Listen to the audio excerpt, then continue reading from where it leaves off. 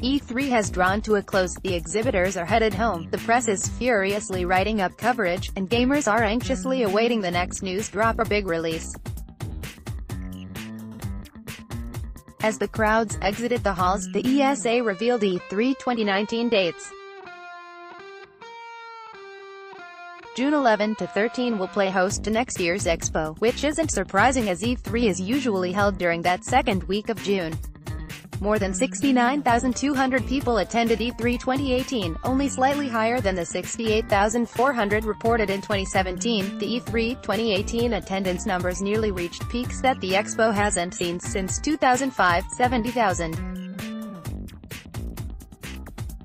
A large portion of that is thanks to the 15,000 gamers that attended this year through limited public ticket sales, mingling with the industry attendees that included publishers, developers, media, press, and investors.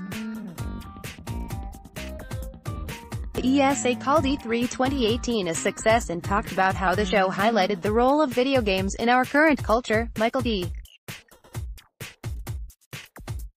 Gallagher, president and CEO of ESA, said, E3 2018 was an enormous success, amplified by the thousands of gamers in attendance and millions more around the world who watched online. E3 2018 reinforced the cultural prominence of video games for a global audience.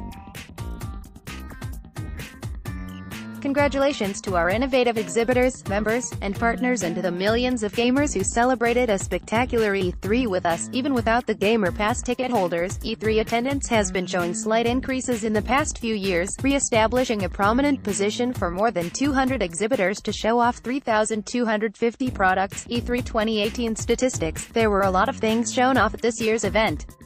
You can get a look at what was announced in our Sunday and Monday press conference recaps, as well as reading our hands-on coverage from the show floor and news bits from the home team.